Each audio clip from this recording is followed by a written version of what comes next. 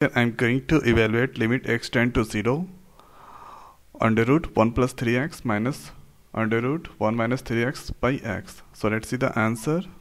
So first here writing the given limit x tend to 0, here 1 plus 3x under root, next is under root 1 minus 3x divided by x. So we can easily achieve the output if I remove the root first on the numerator. So 1 plus 3x minus root 1 minus 3x divided by x. So here to remove the root, so this place I'm going to multiply here 1 plus 3x plus 1 minus 3x divided by root 1 plus 3x plus root under 1 minus 3x. So suppose this is here a minus b, here a plus b, that is a square minus b square. This is a, b, b, between minus and plus is there.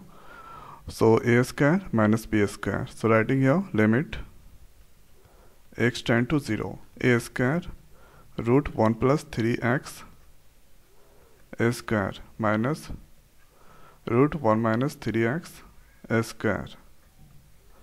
After that here writing denominator part x 1 plus 3x plus 1 minus 3x. So root that removed by the square. So writing here limit x tend to 0. So this is 1 plus 3x and this here 1 minus 3x divide by, write the denominator part x root 1 plus 3x plus root 1 minus 3x. After that multiply the minus, limit x tend to 0 1 plus 3x, this is here minus plus 3x, and next is x 1 plus 3x plus 1 minus 3x.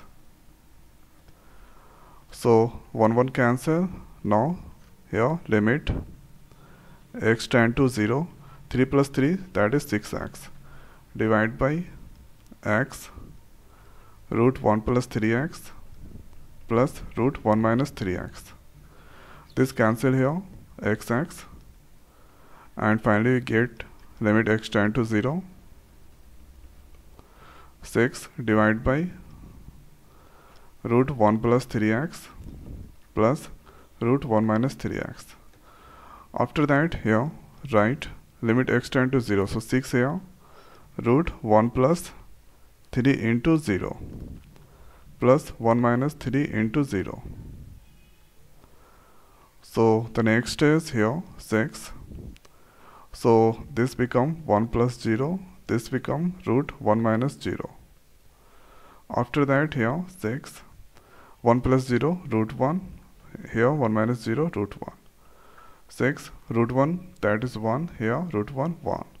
So 1, 6 plus 1 plus 1 2, it cancel by 3 times. So 3 is the answer of this limit question. So one time going to repeat, write the given, remove the numerator numerator root. So for this we need to multiply that terms. After that is based on a minus b, a plus b, use that. After doing the calculation here you can get these terms and put the value. Now you can get 3. So 3 is the answer of this limit question. So this is the way we can find the root of this limit question. So now in this video it's over. So thanks for watching. See you next week. Thank you.